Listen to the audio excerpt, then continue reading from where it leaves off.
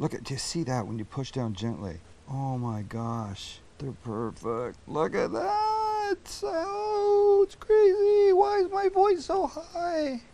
I usually like to use more words than an intro, but today I only have two, and they are butter burger. Bitches. Okay, so sue me, it was three. Of course, you can't just take a stick of butter and shape it into a burger and cook it. No, it's not gonna work. But what is gonna work is taking that butter and turning it into a compound butter, adding things to it, then refrigerating it, and then when it's time to make a burger, you slice a disc of it, you put it inside the burger, you cook that on the flat top, and then it goes into the bun. And why am I yelling? Maybe because I'm excited about this. Because once you've made compound butter, you can use that shit for everything, and I will get into that more later, but right now, let's make the one we're using. It's an herb one. Ready? Here we go. Look, clearly softened butter. That's where you want to start. And to our softened butter, we're going to add the following herbs. You can put anything in you want. Here's a suggestion. I'm going with finely chopped parsley in, finely chopped cilantro in, and rosemary chopped up. Just pulled off the stems and chopped up. It's perfect. It's a great start. Of course, to that, we're also going to add some red pepper flake. Look, I'm not trying to make it really spicy. I'm just trying to give it a little extra flavor. We're going to give it a giant clove of garlic in, like that. A big pinch of salt and pepper, and we mix. Really well. So when it's all mixed, like no giant pockets of yellow anymore, we're going to do this. We're going to take some wax paper. We're going to spread out a little piece. Then we take our butter and we drop it right in the middle. And now it's simple. Now we're going to fold over, spread out a little bit, fold again, again, and again. And now this side we turn this way, and this side we turn this way. And look what you have. You have this gorgeous little bundle like this that's tight. We take this, we put it in the fridge. Let me tell you what makes compound butter so good. Of course, you can use it in a burger like we're going to. The burger's going to cook, the butter inside will melt, it'll make it juicy, flavorful, delicious. That's a given. Cook a steak, take it off the grill, take it out of the oven, off the smoker. You want to let it rest a good 10 minutes or so before you eat it. You slice a piece of compound butter, it sits on top. It melts down in the crevices, makes everything better. Piece of chicken comes off the grill while you're waiting for the salad and everything else to get ready. Compound butter. Compound butter, compound butter, compound butter. Making some eggs on a Sunday morning for a bunch of friends. Got them scrambled, you go to put some regular butter in the pan. Nope. I remember, in my fridge is compound butter that Sam told me to make. It's already flavored, it's got everything in it. There's no thinking involved. There's cutting and panning, and then you're done. And of course, panning is a technical term that means putting something in a pan and letting it melt. So you want to make compound butter. And by the way, make any kind. I make some with chipotle chilies chopped up and inside. You can put little bits of goat cheese in the compound butter. You can do anything you want. The only limitations you have are right up in there. And while I'm on the butter, just let me tell you, I'm a fan of good European butter. I found good European butter a couple of years ago. Up to that point, I would buy whatever butter was on sale. It was pale yellow, and it was fine. It was merely a lubricant, which if you want a lubricant, that's great. But if you can spend a little more, especially if you buy good butter on sale, really good butter makes all the difference in the world. There, I've done enough preaching. Let's talk burgers. Look what I have in front of me, Max. I have just slightly more than a pound of ground beef. Let me take that back. I have half a pound of ground beef mixed with half a pound of brisket. And by the way, I ground it myself. And just let me say that I had this frozen in my freezer, so if it's not as pink as it should be, you know, don't give me crap for that. It's going to be amazing. But the combination of beef and brisket is unbelievable. We've made a burger with it before. It really is like steak cooking. It's just super beefy concentration of flavors and stuff. So it must be left over from the 50-50 burger. I think it was left over from the 50-50 burger. So we're going to deal with this simply. Because remember, a lot of the flavor is going to come from the compound butter. Salt and pepper. I know it looks like a lot, but there's a lot of beef here. Then we're going to mix this, and we're going to try and be gentle. We don't want to over mix. We want the burger. Here, can I do this for a sec? When there's gaps in between, the juices run in between, it stays juicier, it stays better. If it's a hard, solid clump of like concrete, then you don't get as nearly a juicy a burger. So you want to try and handle it as little as possible. Of course, we have to shape it into patties, and we're going to do that now. But at this point, I'm going to be gentle. And when you're confident you're mixed nicely, let's get some wax paper out. Our scale. Hey! And we'll go 1/3 of a pound. See how close I am. 0.324.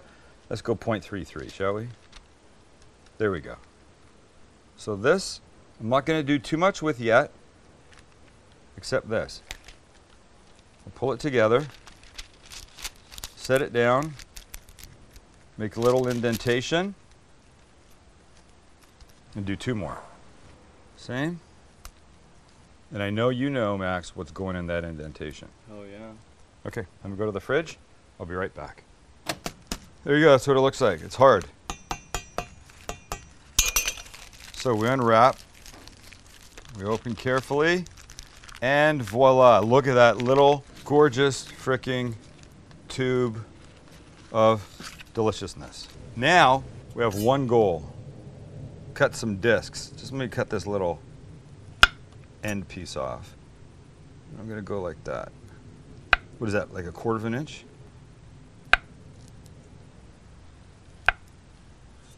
There you go, and that's what you want. See, all that great looking stuff in there? That's what this is about. Cilantro, parsley, there's garlic, little red pepper flakes. That's magic, that's magic. So, I didn't mean to say so, please take it out. Now we're gonna do this, and this is simple. We take a disc, a gorgeous disc, we push it down. God, I hope it's not too big.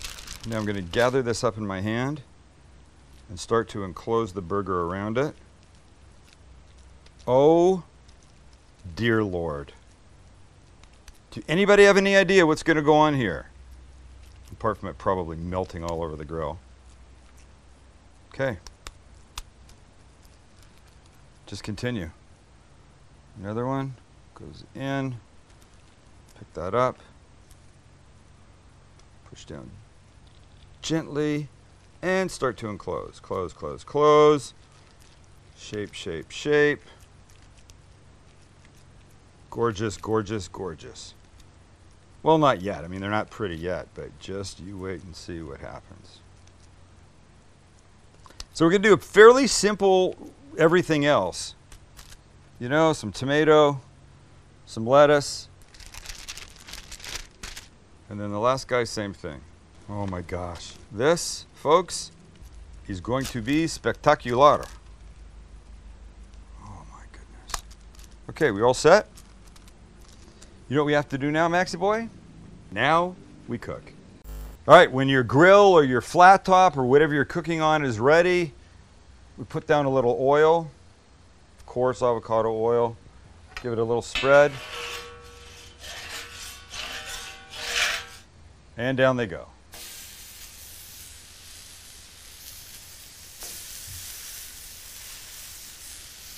I like to give them a gentle little pat. It's quite fatherly. Good job, good job, good job. So we're probably looking, 3 to 4 to 5 minutes aside. We want to keep them, I want to keep them kind of medium rare. You can cook them all the way through to completely ruined if you want, but you might want to rethink that strategy.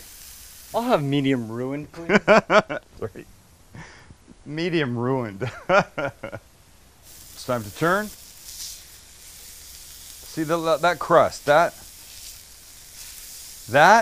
is what gives you what you want. And that's flavor. And by the way, I'm giving them just a gentle little pat. I'm not squeezing them down. When you squeeze them down, you squeeze out the juices, and you don't want to do that. And if there was ever any doubt about what's inside, look at that kid. Look at that little pool right there. That's insane. Okay, it's cheese time. On we go. Big piece of Monterey Jack. Flat. And we're almost there. So we'll let these guys come off. And they'll finish a bit. Now I can get our buns ready while they rest. So I have a little butter left from the pepperoni pizza episode we just finished shooting. So I'm going to use this to prep my buns. I mean, why not? Talk about extra flavor and it being right here and I don't need to get it ready. So on they go. We'll do it for all of these.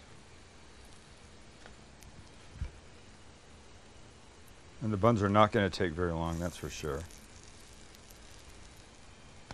And these first guys are probably almost ready. Perfect. All right, let's go. I don't like it when I know. This is I know. bad for the episodes. I know. But I don't want them to burn. Figure out some sort of solution. Okay. I'm sorry. Stop talking about it then. I don't know why that's such a terrible thing. Cooking is never good. Okay. All right. That's it. Okay. I'll let things burn then. All right. So you know I'm going to be using Japanese mayonnaise for sure. Like that. Crispy iceberg lettuce. Some beautiful tomato. One of our burgers. And okay, now it might not look like the most exciting burger in the world, but I am assuring you that what's going on inside in terms of flavor is going to be insane. Only thing left to do is cut and eat. And inside is gorgeous. Look at, do you see that when you push down gently? Oh my gosh. They're perfect. Look at that. Oh, it's crazy. Why is my voice so high? That is butter. That is garlic. That is herb. That is seasoning. That is flavor. I just gleeked. You know what that is? How do you describe gleeking? So, squeeze, little squeeze, little squeeze, little squeeze, little squeeze. It's all so juicy. So juicy. But the real test is this.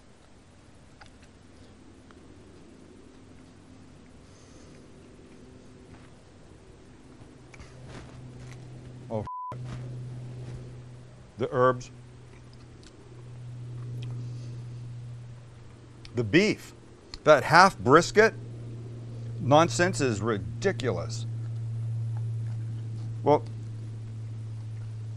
the real thing. How juicy that patty is. Because of the butter. So you don't eat it every day. But oh my gosh, that is tremendous. So, one more thing you put on your list you have to make. And look at summer. So you're making burgers anyways. Am I right? Thank you for everything. That's all I got. Thank you for everything. Shit.